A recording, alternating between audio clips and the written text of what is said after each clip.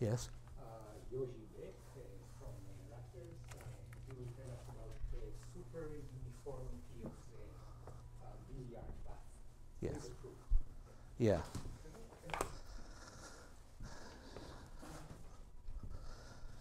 Well, thank you for inviting me. And this is a very geometric statement, easy to understand. Actually, when I gave a talk about it, somebody came to me and said it was an undergraduate talk. I don't know whether it was a compliment or not. So, what is super-uniformity? I will talk about two things. One is super-uniformity and one is super-duper uniformity.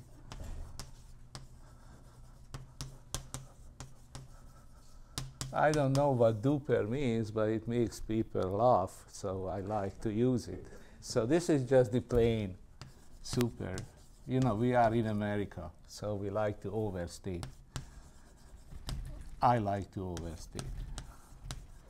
So what is super-uniformity? It is, I illustrate it on the two-dimensional case, where we have a point billiard, and it just goes in a deterministic way with the usual law of the in angle equals the out angle. And then it is kind of very boring because these are parallel. So there are only two directions due to the fact that these are 90 degrees, and if we multiply by 4 we get 0. We go back to the start. So, so this is the billiard pass, billiard trajectory, which is uniquely determined by the starting point and by this angle.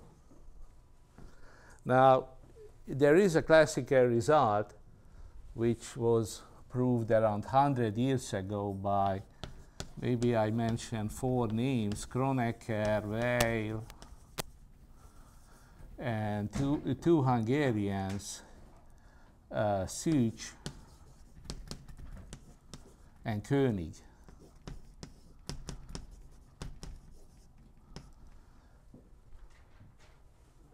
Actually, that was, I guess, the father. Oh, God, Gyula, but God, I am, because mostly you are combinatorist, I guess, and everybody knows that Danish wrote the first graph theory book, so he's a, but it was proved in 1913. So I don't know, it is in the family, either his father, and 1913, and this was done about the same time, that a perfect characterization of the uniformity of the billiard pass. Billiard pass is uniform if and only if the angle is the slope is irrational.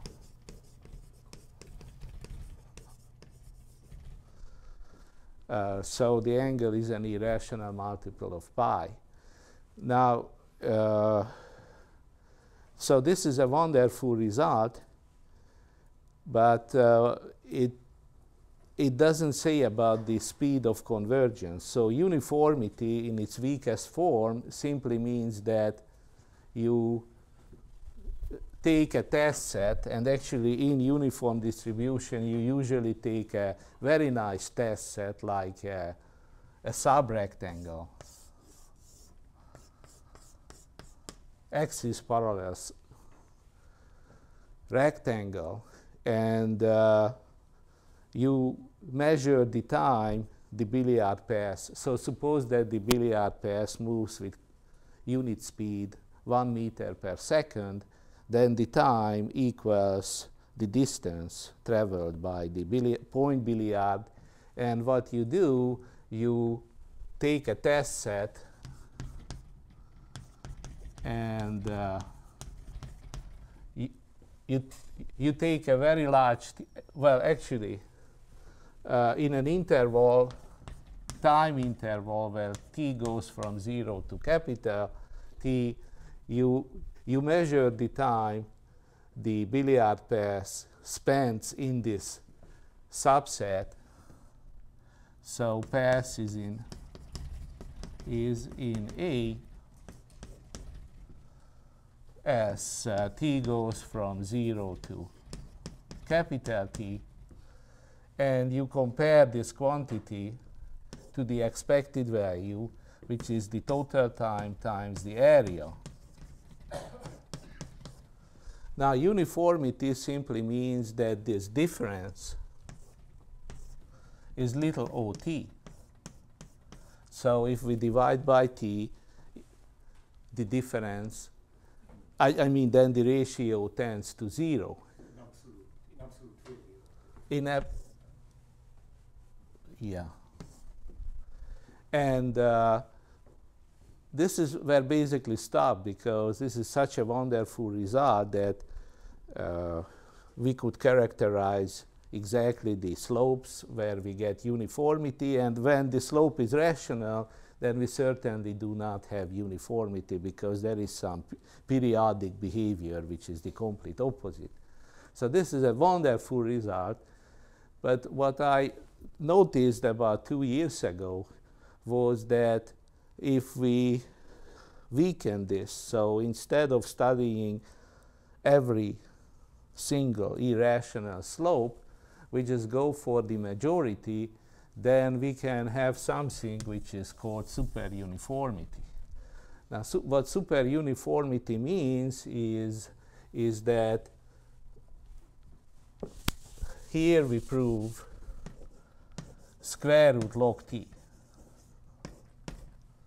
this upper bound, which is, I mean, this is obviously little ot, but this is much smaller than square root t or cube root t or log t. This is square root log t, which is a very small quantity. I have to emphasize that. Well, it could be cubic root of log t. I mean, you could do better. It's not, that's not very likely. That's out of the question. No, so actually, what is the precise statement? So first, you got it right. Actually, there is no log. That is a constant. So super duper absolute constant. Now, but I want to give you a precise statement, and so this is already very surprising. The second very surprising part is that, unlike in uniform distribution, where we measure uniformity with nice sets and Riemann integrable functions in the worst case scenario, here I assume that A is arbitrarily ugly, so it is just measurable. So it does have an area. But it can be as ugly as hell. So ugly, arbitrarily ugly, it doesn't matter. So it is like this. This is A. Means ergodic. The function is ergodic for any or continuous, I mean, integrable function. Yeah, but the problem, but the big problem with ergodic theorem is that that doesn't give any error term. So the punchline here is exactly this. Oh, this is wonderful. This classical result and ergodic theory, they are all wonderful from the qualitative point of view. But from the quantitative point of view, when you are interested in how large is the difference, then they don't say anything. And in this general setup, they cannot say anything.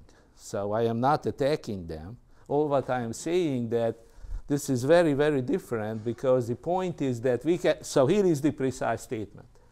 We start out with an arbitrarily ugly measurable subset. So it does have area, two-dimensional Lebesgue measure. And what we do, we take a typical billiard trajectory, typical billiard path. Typical means that the starting point and the angle are kind of belong to the 80%. You know, this is a product space, the square for starting points and the unit circle for the angles. Take the Cartesian product and the product measure, and then for 90% of the, so given an arbitrarily ugly measurable subset, A, to that A corresponds a 90%, and you give an arbitrarily large T. For example, you give, I don't know, 10 to the 100, which is Google, right? Then for 90% of the initial conditions, the pair of starting point and angle, the discrepancy, the difference between these enormous numbers. So these are two numbers in the range of 10 to the 100, and the difference is, okay, there is a constant which depends on 90%. This constant is 10. So, you know, if we take logarithm, that is 100, square root is 10, 10 times 10 is 100. So it means that the difference between those two gigantic numbers is still less than 100. What I find really amazing, and that's why I call it super-uniformity. So this is true for 90% of the initial conditions of the billiard path.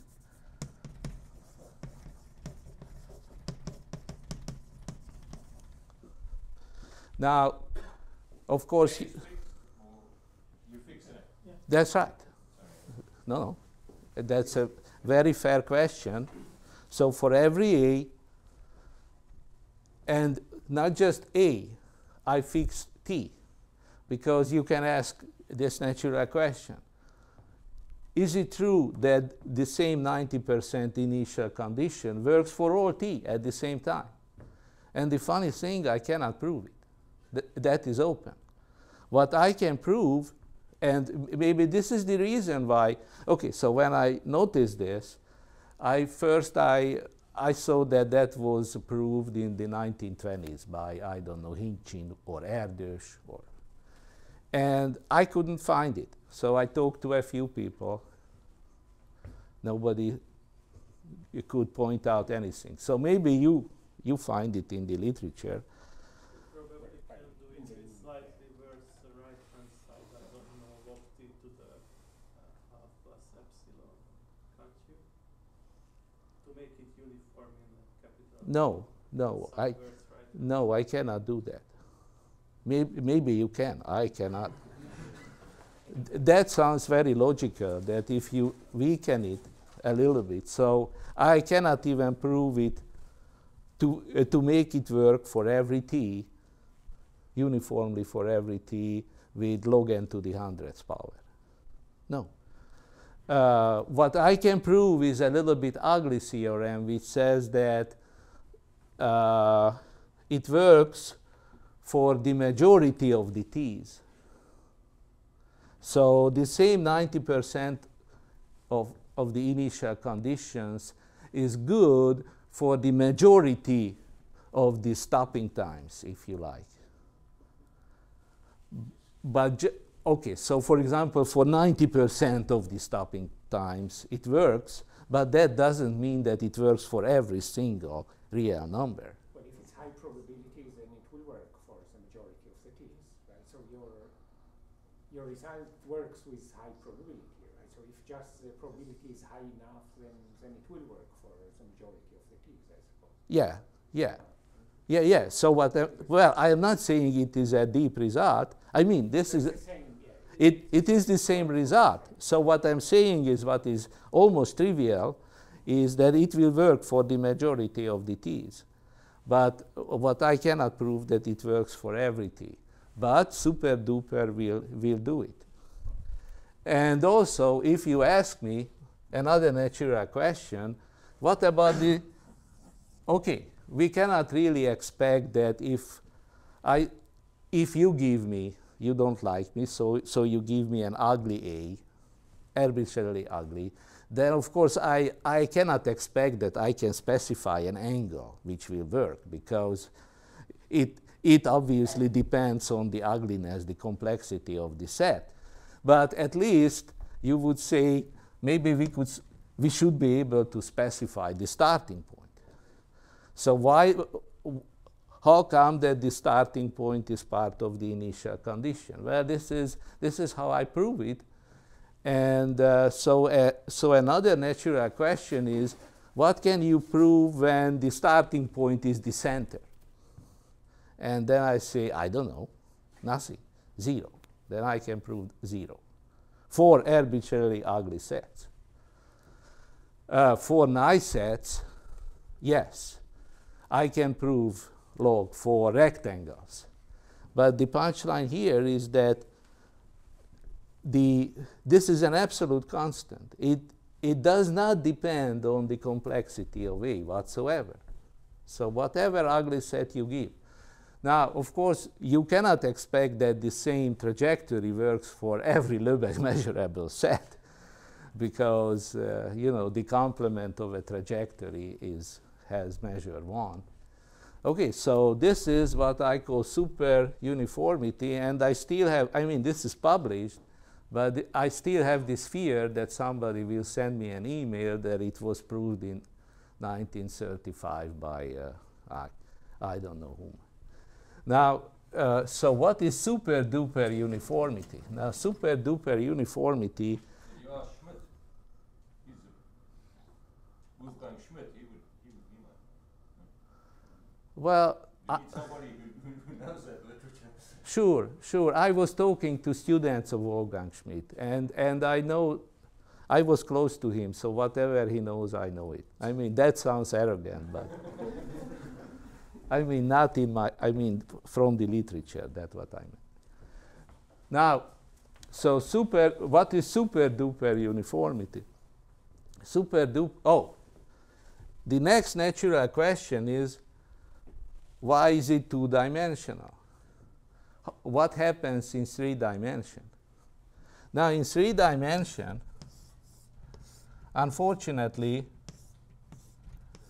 the square root log t, by the way, it is an open question that I made fun of your cubic root of log t. Maybe you can prove that, because all what I know is that it has to be a constant, which is kind of trivial. It's for the trivial reason that between consecutive integers there is distance 1. So It means the lower bound. Yeah. oh, so the lower bound is obviously, so something like this is obvious. But maybe, so I was very happy with this square root log t, and but maybe it is cubic root of log t, maybe it is log t, maybe it is less than 100. Not very likely, but it is still possible. So is it best possible? I don't know. Okay. Now the next result, before I talk about proofs, super-duper uniformity, which is about, Something about higher dimensions. oh yeah, thank you for bringing me back to the real world. Now here, the error term is unfortunately t to the 1/4 times some kind of a log t, square root log t, or something like that. So what happens, suddenly the error, well, it is still not square root t, which would be kind of the random error, but it jumped up substantially. So this is not super uniformity anymore. I cannot call this three-dimensional case with billiard pass super-uniformity, but at least I could prove that this is best possible. So in general, what happens is that the exponent is t to the 1/2 times minus 1 over 2 dimension minus 1. So I hope I remember well. So let's check it. When d is 2, then That's fine. It's fine so far. yeah. Okay, so I forgot I ignored the square root log t. It is just the t power. And when d is 3, this is 1/2 minus 1/4, which is 1/4. And this is correct. So this is sharp. So at least I know that. So what it means, it is a little bit disappointing that when the dimension increases, we go back to the good old square root error. You cannot beat square root error in large dimensions, but at least in small dimensions, this is substantially better. Okay, so we feel some disappointment here about, yeah, question. So what can we say about almost all paths? If you want 100% except for measure 0, what can you It somehow doesn't make any sense to me that when I give a time t, then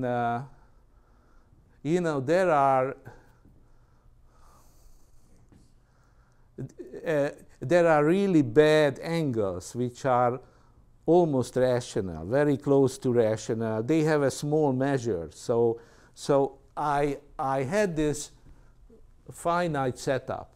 You see, I give you a huge t, and then it doesn't make sense that almost all. Then what makes sense is for 99%. You mean, yeah, it will have to be a function of t. Yeah, yeah. So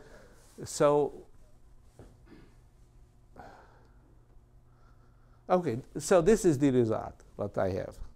What if you bound the measure away from below of your argument? Oh, actually, what we have here is area times. There is this extra factor of area A times 1 minus area A. So this is here. So for small sets, it is small. Okay. And of course, the complement is the same probably. Okay. So yeah. But okay. Now, super duper uniformity is about trying to save this, trying to save super uniformity in arbitrarily high dimensions. So let's go to the first case when it is not super uniform anymore. That is the three-dimensional case. And then instead of a billiard pass, a one-dimensional straight line, we try a strip. A strip is of course a long parallelogram in the space. So it has a starting point, and I give two vectors, the direction vectors. So they can be anywhere, so it is in tilted position. And now you can ask the same question, that in the three-dimensional unit cube, we have an arbitrarily ugly measurable test set. This is our A. And what we do, well, actually, this time it doesn't make sense. Yeah, I mean, it still does make sense that the strip bounces around, right? Or actually, it is almost the same as if I just talk about the torus line. Now this is a little technical trick that when you have a, because for a strip it is not so natural to bounce around, but why not?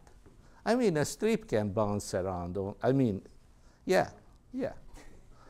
So this is a what was it? Billiard pass. Now this is a billiard strip. Does it make sense? If you say yes, then I accept it. Okay. In both directions, so both vectors they are moving. No. Suppose that this is fixed. One of them is fixed, and the other one is. And this is growing. This is going.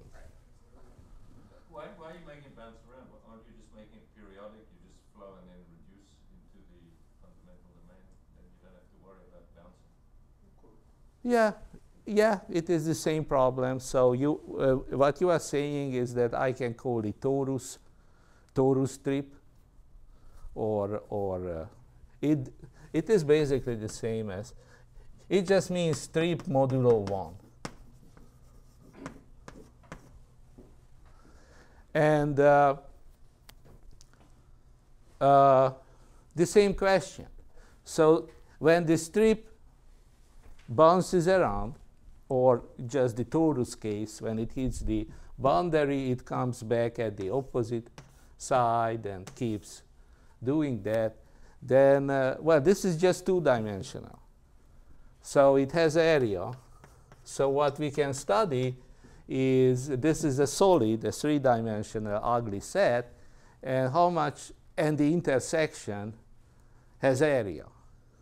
So instead of, so the complete analog, that we have a strip in A, how much time does the, well, it doesn't make sense how much time it is, what is the area of the intersection, and you compare it to the expected value, which is t times, well, not t, this time the area. So for example, if you stop here, then this is this times that times the sine of the angle, right?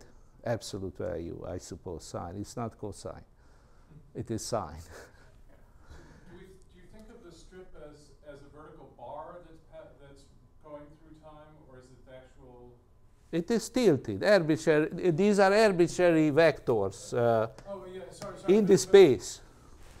Two arbitrary vectors, and I just fix one corner of the strip, and then one side is fixed and the other one increases. So then it just goes out. Like in science fiction, the super warriors have this sword where it becomes infinitely long. So they can kill everybody in the room. Now, so this is, so everybody understands what a strip is. Now, so the strip cuts up the set. There is an actual intersection. The area is compared to the expected area, which is t times, which is total area times the volume of the set. So for example, if this is 50%, then you expect that it will be 50%. Yes? So what is the rule for bouncing off the edge? Like if the bottom edge of the strip hits the surface before this, then... Okay, so then it is torus. How about torus? Torus strip.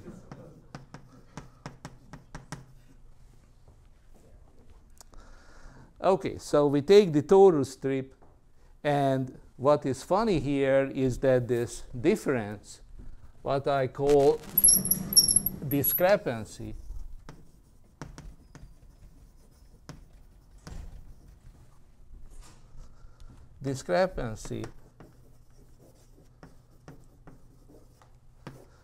is less than 100. Okay, 1,000 for 90% of what?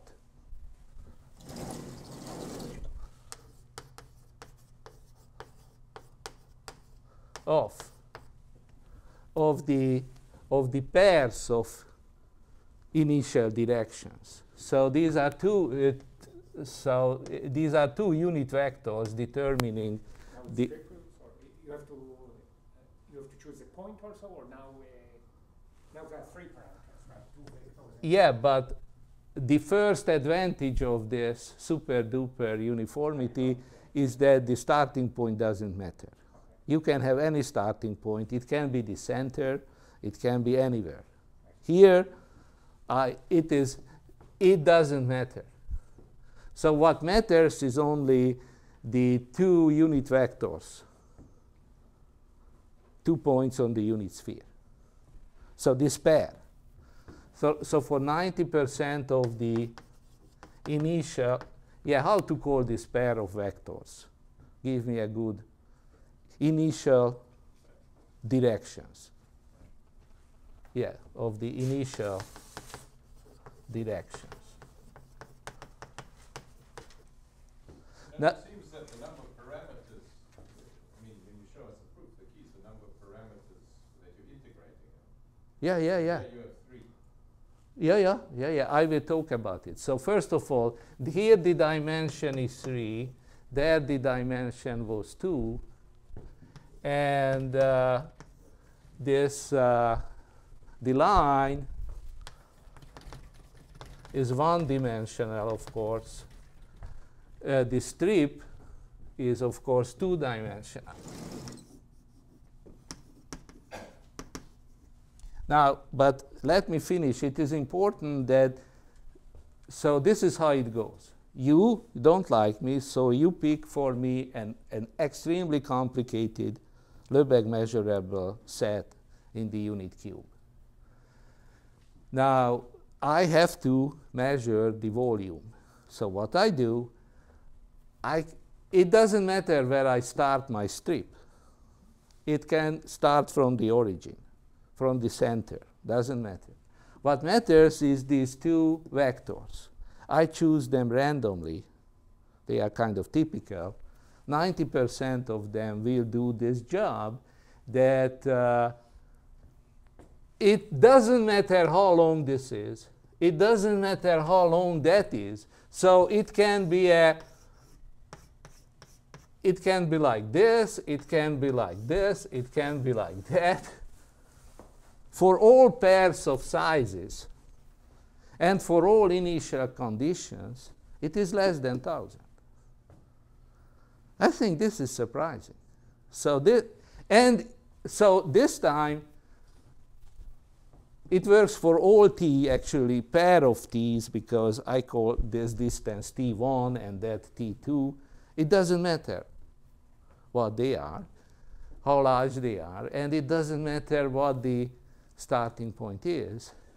But of course, if you ask me, here is A, give me a good pair of directions, then I am clueless. I cannot do that, because this is just this kind of measure theoretic proof where I compute averages. And of course, I don't know which one will work. I don't think, but still, I find it very, very surprising. So now let's go to the general question that what the heck is going on here? So let's find an intuitive explanation of this.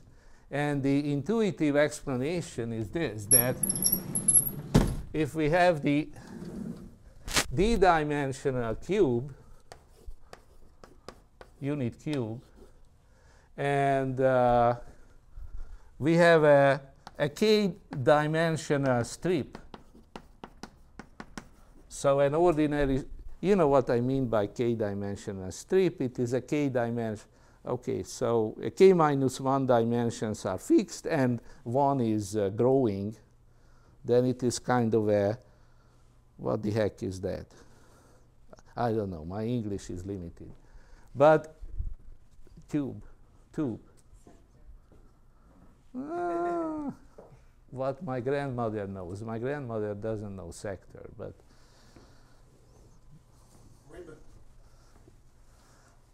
okay. Okay, strip. Then this is what we have. At the core of the proof, we have this very trivial fact that we have a subset A, and we consider the Fourier series of the characteristic function. Now, the characteristic function of A has a Fourier series like A sub, I don't know, R is a vector in the d-dimensional space, and we take e to the 2 pi I, the most standard Fourier are, okay, yeah, this is a function of a variable, I don't know, u, and we have the dot product, and this is it. This is a Fourier series, and these are the Fourier coefficients. Now, it turns out that we can express, so this is basically just an exercise from Fourier series. The most surprising part is that nobody did this. Now, when there is a point where I oversimplify, but something like this comes up. When this is D and that is K, then we have AR over R to the K's power. And R runs over the non-zero lattice points in the d-dimensional space. So this is kind of what I call a critical sum. Now, the situation is more complicated than that, but in the most primitive level, first we have to decide whether this is convergent or divergent. It is more complicated, but this is the first approximation. Now, of course, what I mean by that is the Euclidean length of a vector. So K there is what? K is 1 for lines, K is 2 for strips, and it actually can be generalized for arbitrary dimension. Now, when you are out of ideas in Fourier series, then you apply the Cauchy-Schwarz inequality, and it gives you this, that we have the sum over the lattice points, square root, times the sum of the squares of the 2 K's powers of the norms, again the same summation. And well, the good news is that this is, of course, finite by Parseval's formula. Actually, it is nothing else than volume of A times the volume of the complement, because the constant is out. And so this is, let me write less than 1. And what about this? Well, this is a trivial calculation that at a large distance of distance, like 2 to the n, we have how many lattice points in the d-dimensional space? Sorry, I cannot use d. So at distance 2 to the n, there are 2 to the n to the d lattice points, and so what we have here is 2 to the n to the 2k, and of course, what is this? This is 2 to the negative n raised to the 2k minus d, and if they are fixed, then of course when this is positive, so 2k is greater than d, then this is convergent. So what I am doing is absolute triviality, counting lattice points. The number of lattice points in a large ball is the dimensions power of the radius. Now, so in that case, we have convergence, and that means we have super-duper uniformity. So It has nothing to do with A being f is the characteristic function of A, but it could be any L2 function. We're using it as a characteristic function. Yeah, it can be, but that's what I like. Yeah, but this is true anyway, right? If you approximate well any Lebesgue measurable functions, then Yeah, you approximate. yeah. But it really has nothing to do with characteristic function. Sure. Yeah, but it looks, I mean, you can draw a set, you cannot draw a function. So I am a geometer. So now, but you are right. Now, okay, so what happens in the case when Well, at least it shows that your methods are L2 methods. oh, that's right. Oh, I am not doing anything sophisticated. I am using the simplest Parseval formula. Now, the only trick what I do is that actually I use the method of small denominators, which means that I kind of throw away bad angles. So to explain it a little bit better, that for example, how does the proof of this surprising result go?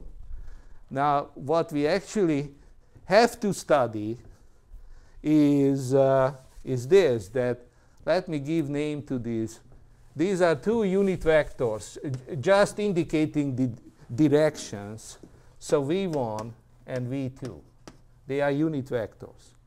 So what we so it doesn't, and this length is, I don't know, T2, and that length is T1. So they are arbitrary.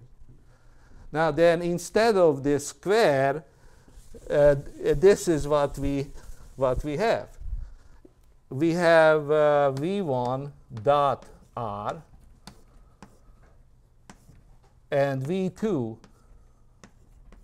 dot R. And we are in this three-dimensional case. So then actually the truth is that this is an upper bound on the discrepancy.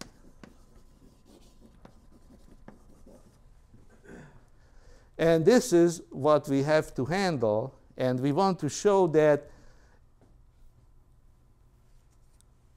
this is less than a constant. Now, you have the lower bound T1, right? V1 cannot be too big because, I mean, cannot be too small. now And you have to lower bound, right? As you are a geometer. That is misleading you. Yeah, I saw the same thing until I finished the calculations, and I came to the conclusion it doesn't matter. It is counterintuitive for a geometer. But if you go through, but for an algebraist, okay, try to be an algebraist. It is not easy. So the definition of discrepancy in the strip case, is it the fraction of time that A is, the strip is fully contained in the set A? No. The strip intersects the complicated three-dimensional set, and that has a two-dimension, that has area. And you compare, okay, suppose that the ugly set is half of the unit cube, so it has volume 1/2. Then you compare this actual intersection area with 1/2 times the area of the whole strip. oh, I see. So that's why. Okay, thanks. Yeah, I understand. Yeah, okay. That's what I call the discrepancy. Right. So That's the why it does not. There's no need for lower bound. very good. Now, so if you carry out the ugly calculations, this is what you face. Now, well, at least this is an upper bound, and it is actually, you have to be a little bit brave to do this upper bound, because this is a clumsy upper bound actually. But the punchline is that this is enough. So my greatest achievement was to be brave enough.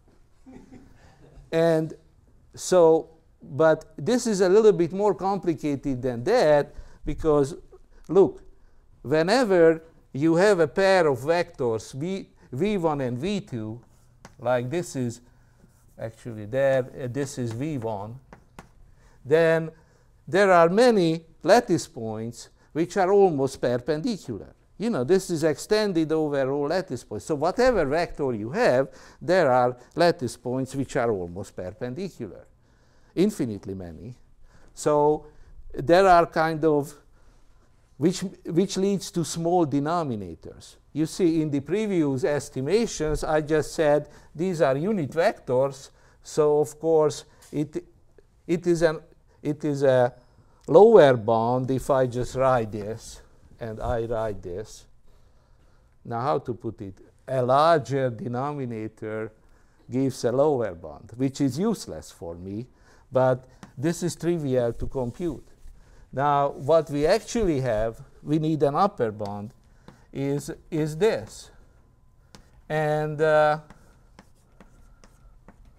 mean, this is high school stuff. This is high school stuff. So there are bad lattice points. There are lattice points which are almost perpendicular to a given vector or to the other. But this is what we do. We throw away bad directions.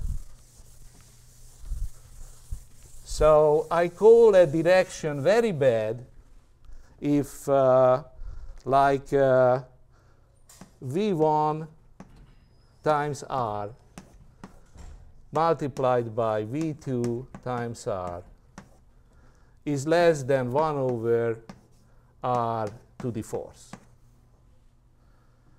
So this is so given a pair of directions, I call a lattice point, non-zero lattice point, bad if this happens. So if this product is very, very small. Okay, here I write some epsilon, because there I had, you know, this is 1 minus epsilon, right? So there is a small constant. And you can easily check, okay, so that the total measure, you can assume that this never happens for 90%,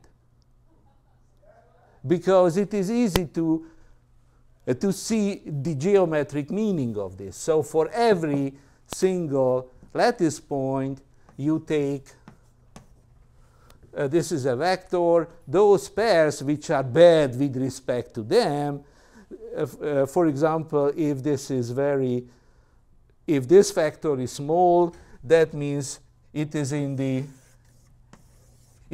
this strip. You know, the lattice point is in this, it is a spherical belt, and you can compute the surface area, and it is a very small because this is already very small. And so even if you add up for all lattice points, that's why I have a large power. This is greater than 3, and we are in this 3-dimensional space. So there are kind of cubically many lattice points. It is still convergent, and by choosing this epsilon, you can guarantee that this is just epsilon part, or maybe 10 epsilon part of the whole set of pairs of directions. Now, when you do this, so you exclude the really bad denominators. So you cannot have really bad denominators. Then you can estimate this from above, not by simply writing this, but you kind of sacrifice, you get kind of a log R squared, an extra factor. So this is the only idea, that I throw away the bad directions, the bad pairs of directions, which means that this is always true for every lattice point. In that case, we can handle this by Cauchy-Schwarz inequality and estimations. And this is still okay because it just makes, when you square it, it will be like 4 minus epsilon. But 4 minus epsilon is still greater than 3, which is the dimension, and that is how the lattice points grow in a cubic fashion. So what I am saying is that the technical details are Fourier series, Parseval formula, and Cauchy-Schwarz inequality, and throwing out the bad directions, which means that you cannot really have very bad, very small denominators. And then it's just estimations. Okay, it is still something like 7 or 8 pages. So the technicalities are kind of annoying, but every step is okay, not high school, but I mean first year graduate course level. And so everybody could do that if you have if you guess that it will work. So, and the same thing with, now, in the one-dimensional case, it is different. There, unfortunately, I immediately have to apply the Parseval formula for taking average over all initial conditions. Here, in the case of super-duper, I don't do that. That's why it doesn't matter what the starting point is. So the strip can grow out from any point. But there, I take, first I apply a Parseval formula, which is, again, the simplest. Yeah, but at the same time, that is the most important elementary theorem in Fourier series. So, but this is what we have in the two-dimensional case, that we apply Parseval formula, and we end up with this, that the L2 norm, so discrepancy squared average, I put integration. So this is literally equals an expression like this, where V1 is the direction vector. This is V1.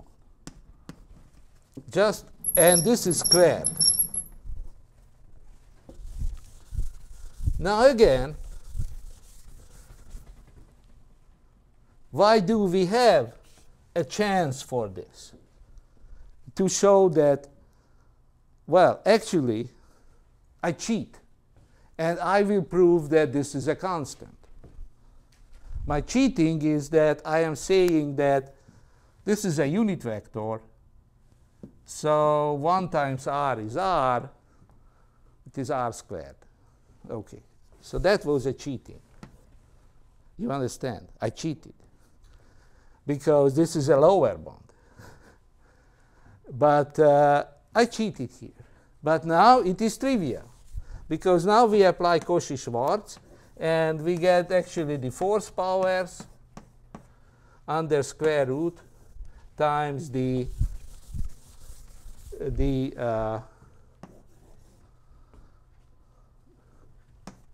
1 over r to the force over the non-zero lattice points under square root. And of course, this is less than, I mean, even if I write 2 squared, that is an upper bound, and this is bounded, and this is also bounded. I mean, it is bounded even for the third power. So it seems like I have a chance for super-duper uniformity, except that I immediately took average over the starting points. So it will be just about typical starting points, because I already lost control about individual starting points. But it is still, it would be nice to have a constant. But when I cheated here, that was a big fat cheating, not a minor cheating. And it can really happen that given any direction vector, of course, there are lattice points which are almost perpendicular. And not just that, here we have a square. So if this is small, it is small squared. And therefore, again, you have to throw out bad directions. Here, bad direction simply means that given any direction vector, no, a direction vector is bad if there exists a lattice point, non-zero lattice point, such that V1 times R, I mean the dot product times R to R, R times log R to the 1 plus epsilon is less than epsilon. Now, this is, so a direction is bad if there exists a non-zero lattice point on the plane such that this happens. Now, if I throw out for every lattice point, I take the corresponding angles. That is a small arc on the unit circle. Even if I add this up for all lattice points, I get a convergent series because it is, you know, it is like 1 over n times log n to the 1 plus epsilon. You know, this is still convergent. And actually, I can even write here, now I am telling you the truth, I can write here log R to the 1 plus epsilon. And I cheated here because of this, we do have a log t to the 1/2 plus epsilon there, but I said that would be too much for you. But now I admit that that is missing, but I am kind of a half computer scientist. I mean a tiny half. I would say 1%. And the computer science log is 2. Oh, no, it's a huge thing. No. It depends on your computer science. No. For some computer science, this is the biggest function they've ever seen. Oh, yeah. No, log. Oh, it's huge. If you talk about minimum I mean, minimum inverse accurate. Now that's beginning to be small. But log is gigantic. Okay, then my teachers were bad. Okay, so this is less than 5 for me. Okay, anyway, I apologize if I insulted anybody. Now, so this is what we throw away. That guarantees that this cannot be really bad, but here it is for some reason a 2-page or 3-page calculation to get that. And you don't want to see it because it is just Cauchy-Schwarz and that kind of stuff. So this is about 7-8 pages. That is about 7-8 pages. And so the proof is not, there is nothing really interesting in it except kind of throwing away the bad angles, which is a standard technique. It is the so-called deletion method in the probabilist in the Erdős combinatorics, and it is called the the problem with small denominators in differential equations, and apart from that, I am done. Okay. Okay.